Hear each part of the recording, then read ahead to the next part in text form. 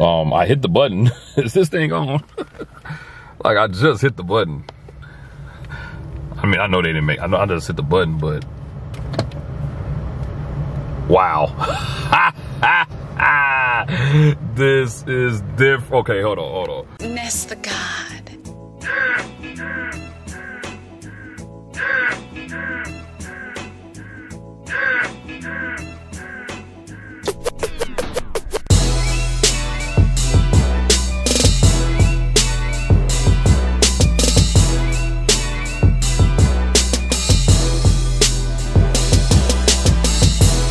What's happening, everybody? It is your boy Kendall Sean back here with Blue Oval Media, and today I got a 2021 Power Boost F150 that I want to reveal to you all. And let me tell you like this, I have already driven it and I am amazed at some of the things that it can do. But let me just give you an overview of the vehicle real quick, show you some of the stuff on the inside, and then we'll take a ride around. So once again, the good folks at Sutton Ford in Matteson, Illinois have given me another vehicle to actually test out, and that is where Bleed Ford Blue Fest 2021 will take place on June 19th. More information to come on blueovalmedia.com, which will be ready by February 1. And so one of the things about this one is that this time they gave me a Lariat. You know, the first video that you all saw me do, they gave me an XLT, but now today I have the Lariat, and man, leather seats. This is, you know, no offense to the XLT, but this one is much better. So let me just kind of show you all some of the features right now. So you all know this is probably one of my favorite features right here.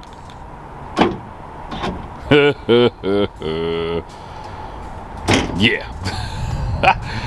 My wife would love that right there. But obviously, you know, standard size bed. And what I love about this is that it's so light. You literally seeing me push it up with one hand.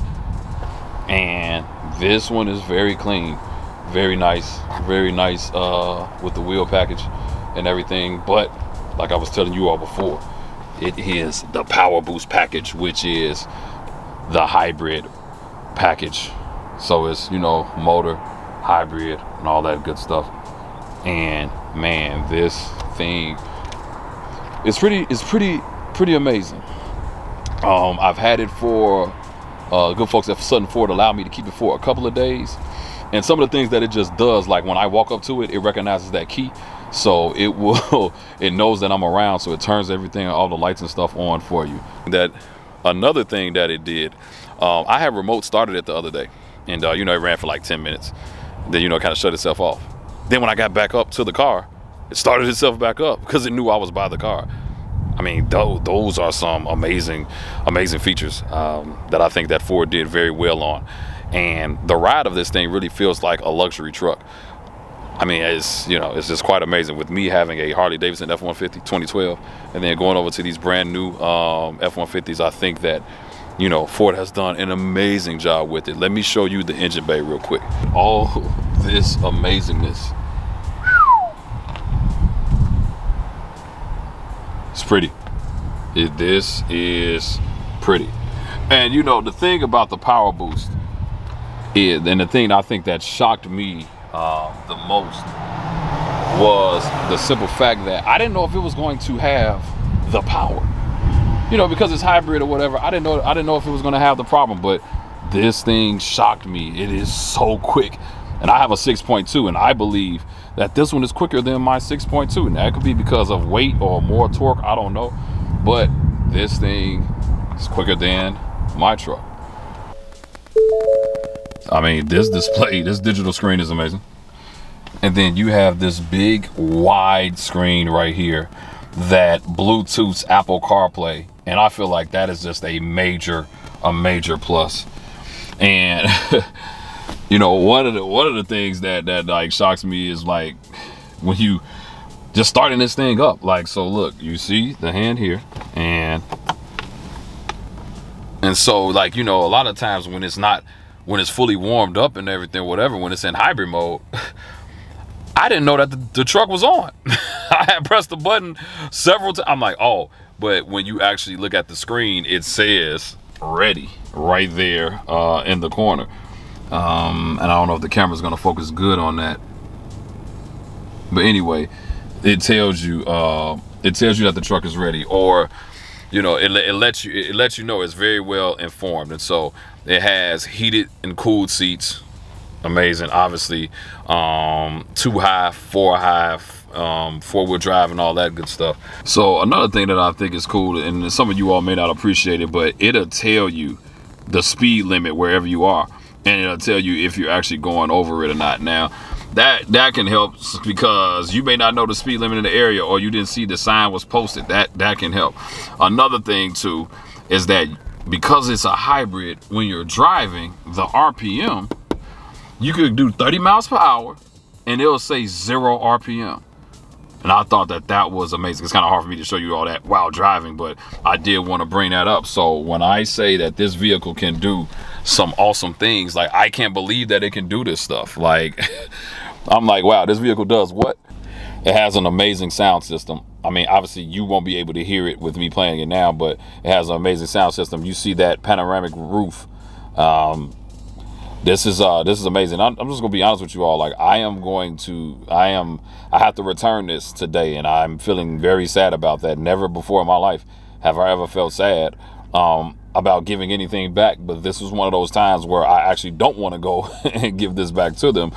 But obviously one of you all are going to be able to go ahead and get this vehicle. So with this hybrid power boost, like, I just hit the button and didn't even know the car was there going on. Like I said, I'm not used to hybrids and all that stuff, so this is very different, but I think it's amazing. Now I'm going to show you all the mileage, because I'm about to take a 45-mile trip to work.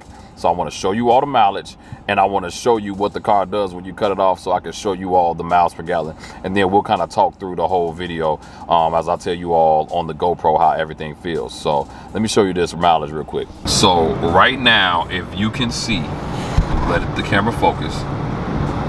So right there, it says 78.9 miles, okay? I'm about to show you see with the gas, it says 468 miles to E. And then I'm going to show you everything else, so stay tuned.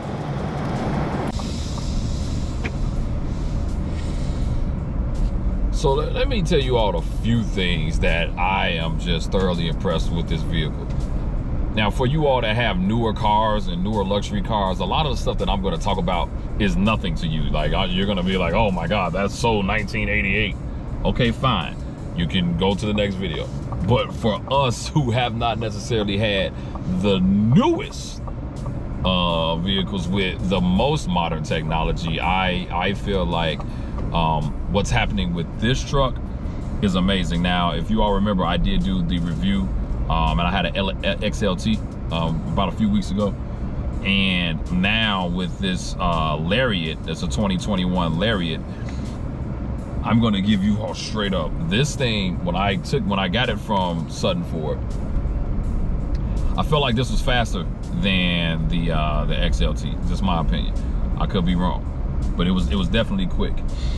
The other thing that I loved about this one is that it does a few things that the other one didn't do. And so, thing number one, when I remote started it this morning, I had to go to the gym. After 10 minutes, you know, it cut off.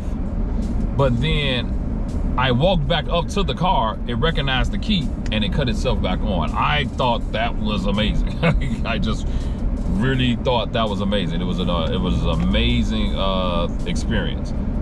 Then I get in the car. Now it's about 30 degrees out here in Illinois, and I'm getting in the car and I'm driving. The next thing I know, my cold hands are becoming warm, and it's because the steering wheel is heated. And I was like, yo, that's amazing. Now, it already has heated and cooled seats, and it actually heats the seats up, you know, during the remote start and everything. But having this heated steering wheel was just very rewarding for somebody like me, especially for any of us that live out in the Midwest, or you live out in somewhere that's very cold. A lot of you all that live in the South and in warmer climates, that may not mean anything to you. But for us that live out here, we're dealing with 20-degree, 10-degree weather. Like, I really do appreciate that. The other thing that's very important for me is that the cabin and the sound quality of what you don't hear outside, if that makes sense. So You know, I have an F-150, so you know, I love F-150. So you always gonna see me Mustangs, F-150s. That you're gonna see a lot of that on these channels. And you know, I have a Harley Davidson F-150 2012. Now, obviously, it's a 2012, so that makes it pretty much almost 10 years old. And you know, the difference between that truck and this is just night and day. The ride quality on here is just like so clean. It really feels like I'm driving a luxury car more than I am a pickup truck. And just all of the options that are on here. The widescreen, like nothing makes me more happier than this widescreen. So for you all, I am a big Apple CarPlay. I love Apple CarPlay. I've been using Apple CarPlay for about 3 years now. I even have it in my notchback. Like, I put an aftermarket radio in there to make sure that I had Apple CarPlay, so that when Google Maps comes up, I wanted to see it on the screen. What this does is that it'll Bluetooth Apple CarPlay for you. So I don't have to actually plug it in, even though I like to keep my stuff charged. I don't have to plug it in for actual Google Maps, iTunes, or anything to actually show up on the screen. That's big for me. So I'm a big, you know, for you Android guys, whatever. But for us Apple guys, like Apple guys and girls, that's big for me. And so even for me to do this video, I mean, you can hear me very clearly doing this, and so I'm very pleased with this. I love the interior in here more than the XLT. But obviously, you know, this is a Lariat, so you know, it has the two-tone with, you know, it's pretty much black leather with kind of like a bronzish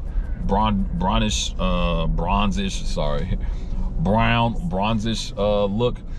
The piping is nice. It's just real clean. Like, I love the two-tone. What I feel like Ford did a good job is that they made sure it was clean and not too busy. And it's got like this stainless steel type of look on the dash, which I will show you right here.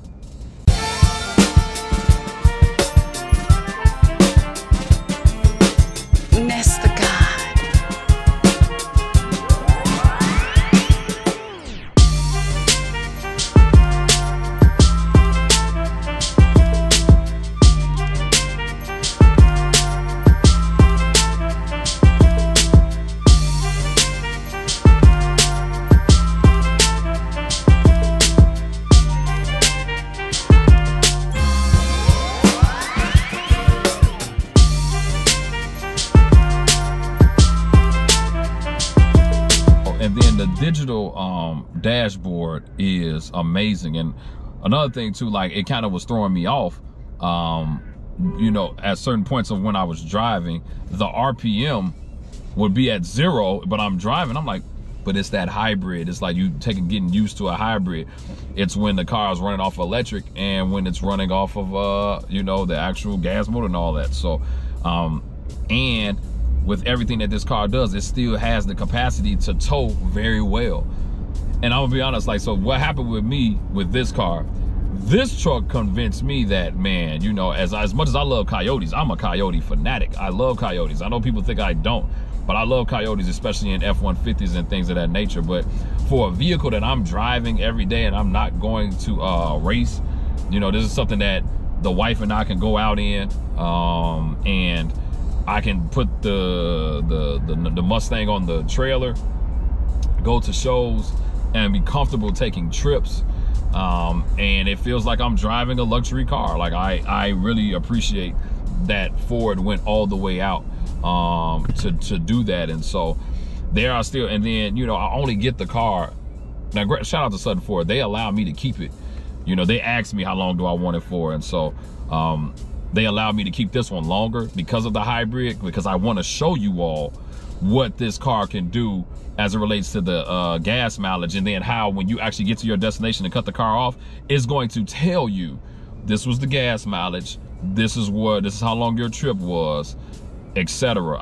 That's just amazing. Like, for the car to give you a report when you're cutting it off, and it tells you this is the miles per gallon that you got, along with this is how many electric miles that you used. And so once again, shout out to the world famous Sutton Ford for allowing me to do this and to do this portion of it. I just want you all to see my reaction, because technically this will be the first time that even though I merged on the expressway before, the last time I merged on the expressway, I didn't necessarily hit passing gear, and to see how well. Obviously this has I believe it has a 10R80 in it.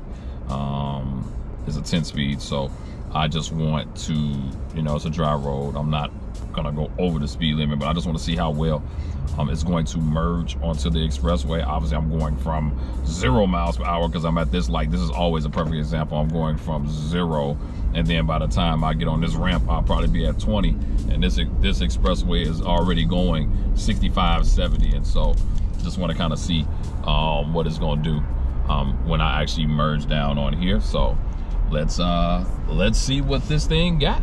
All right, here we go.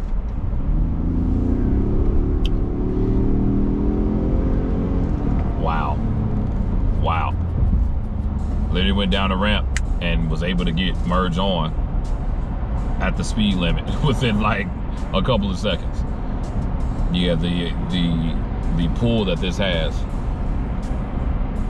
I'm surprised. I mean, I know these F-150s have lighter bodies, but I am thoroughly surprised at how quickly I was able to get up to the speed of the expressway legally, and how quickly this thing was able to maneuver. And as it relates to, you know, moving left and right in lanes and all that, I mean, this is very tight. This truck is very tight. I love it. Like, I love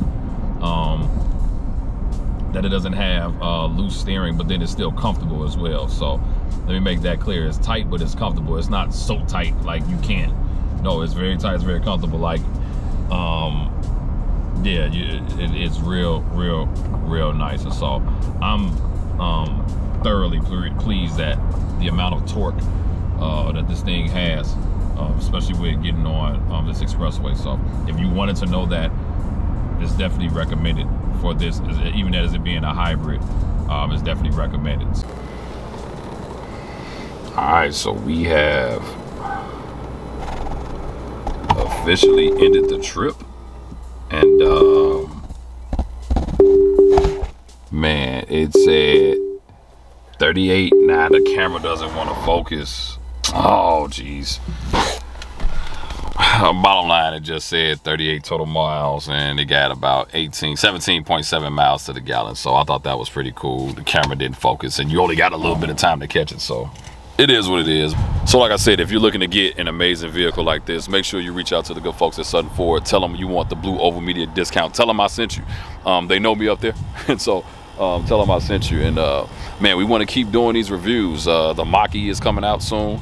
They're gonna give me that.